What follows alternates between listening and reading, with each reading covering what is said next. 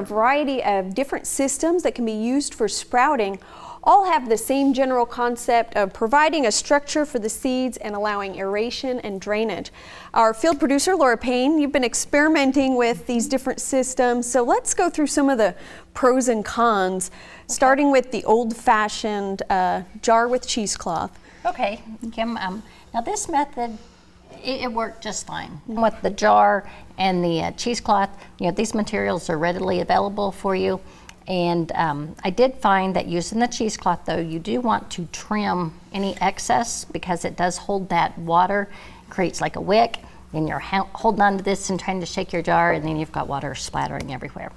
But you found those relatively easy to drain? Right. Okay. Right. Very, very easy to drain.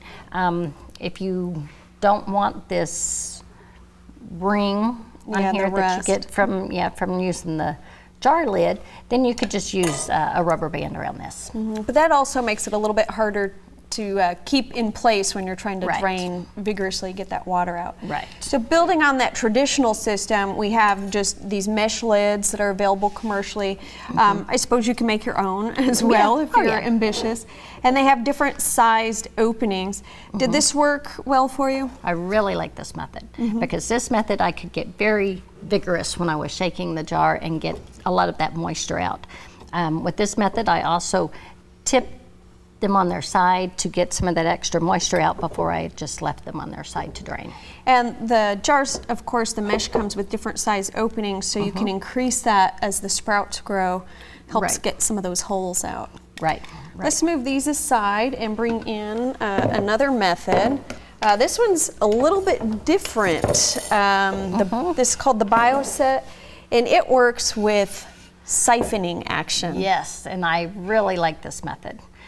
Maybe one of the reasons was because it was so easy. Okay. Yes, you put it on your counter, you pour the water in. Let's go ahead and do that.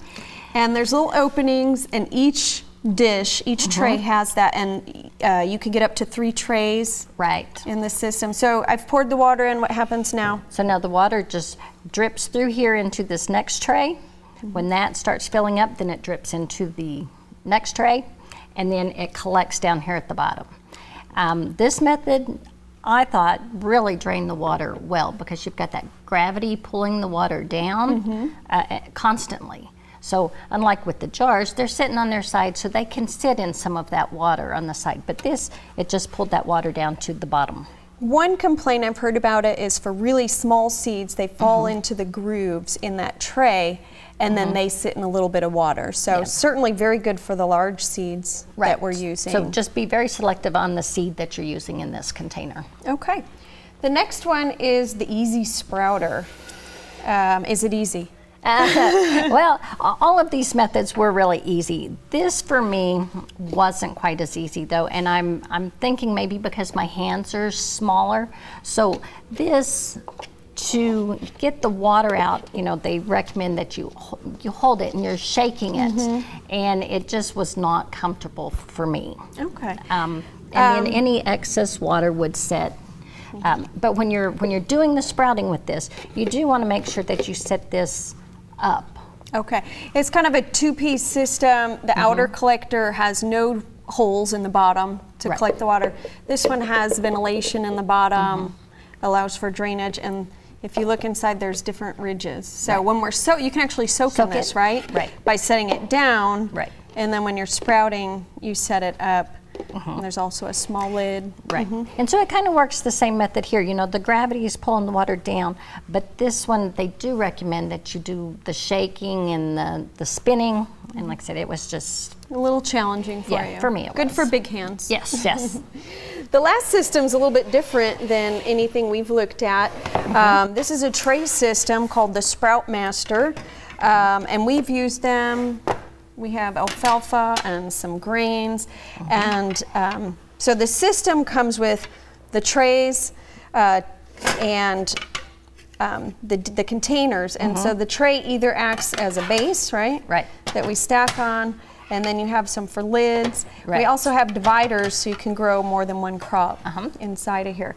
What did you think about this system? I like this system as well. It was kind of like the other system where you put the water in and it drains down. I found this one was easy to get the holes. You kind of separate it out, and then you could rinse from, put your lid on and rinse from the back side to get your holes. Oh, to just pour them out. Okay. So I really like this method, especially if, you know, you're not growing a whole lot of sprouts, and you can do two different ones in one tray. I like this, and the bioset are stackable. They don't take up a lot of space. You kind of sit it on the counter. Right. You can keep them covered up, keep your sprouts from greening up, you know, when you're sprouting them, and then uncover them and let them green up when you're ready. That's true. And this does come with a larger method, so if you want a lot of sprouts, you can purchase the larger size. But for us, this seemed to be just fine. Yep, I enjoyed it. All it was right. fun. Well, thanks for experimenting and Sure. sharing these tips with us. Anytime.